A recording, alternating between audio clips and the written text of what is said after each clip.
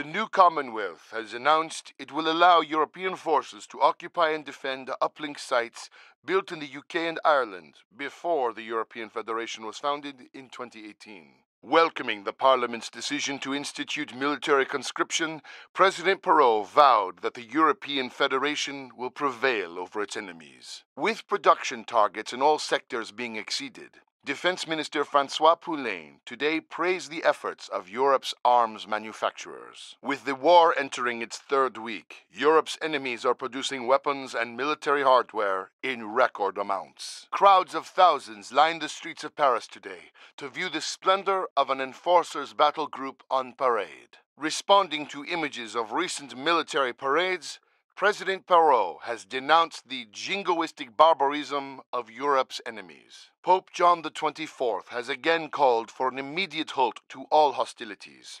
President Perot praised the Pope as a man of peace. Extranet hacker Paz Azure has been apprehended and is being held on charges of sedition and terrorist conspiracy. Russia has again shown its contempt for basic civil liberties with the arrest of peace activist Gogol 14. Anti-war activist No War Man has become the latest American political dissident to be summarily detained. Extranet polls confirm that European citizens are increasingly concerned about the number of casualties suffered over the past 5 weeks. A recent report shows that our enemies are paying a heavy cost to make war on the European Federation.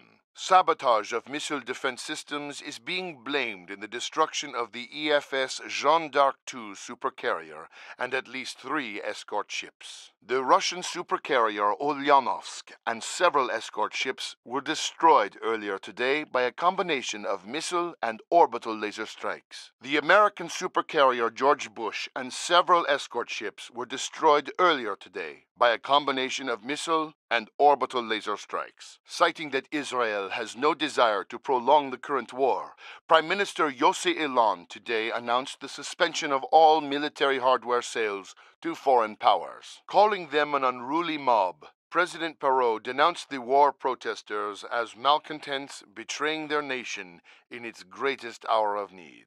Thousands of Russian citizens filled the streets, risking police reprisals to protest their government's war on Europe. Thousands of American citizens filled the streets, risking police reprisals to protest their government's war on Europe. With the equatorial drought worsening, tens of thousands of climate refugees are being turned away from overcrowded camps in South America, Africa, and India. President Perot is in stable condition following an assassination attempt in Paris.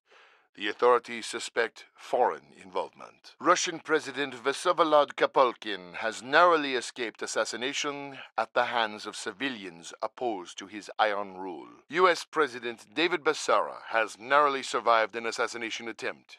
His approval ratings have been declining for some time due to recent military defeats. The death toll from South China Sea super typhoons Sepat and Linfa has exceeded 300,000.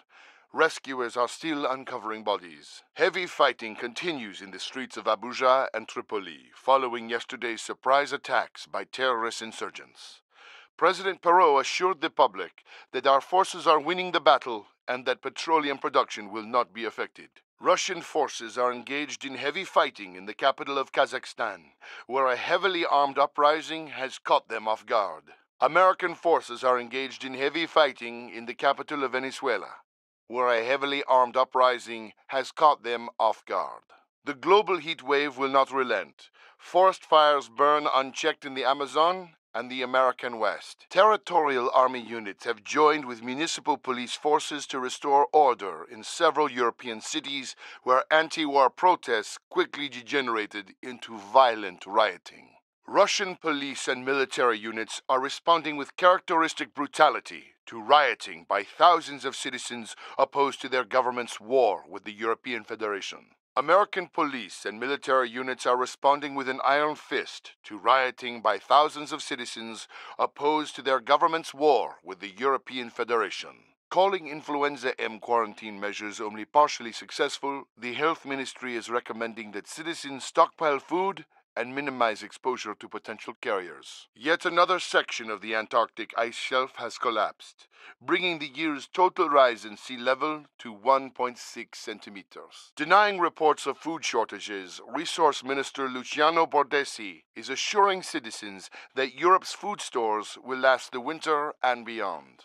The death toll from this morning's detonation of a 15-kiloton nuclear device in Rome's city center is expected to number in the tens of thousands. The death toll from this morning's detonation of a 15-kiloton nuclear device in St. Petersburg is expected to number in the tens of thousands. The death toll from this morning's rush hour detonation of a 15-kiloton nuclear device in Los Angeles is expected to number in the tens of thousands. To expedite food distribution and contain the spread of influenza M, President Perot has ordered that martial law be instituted in all territories under EF control. A friendly reminder: compliance with the Quarantine Registration Directive is compulsory.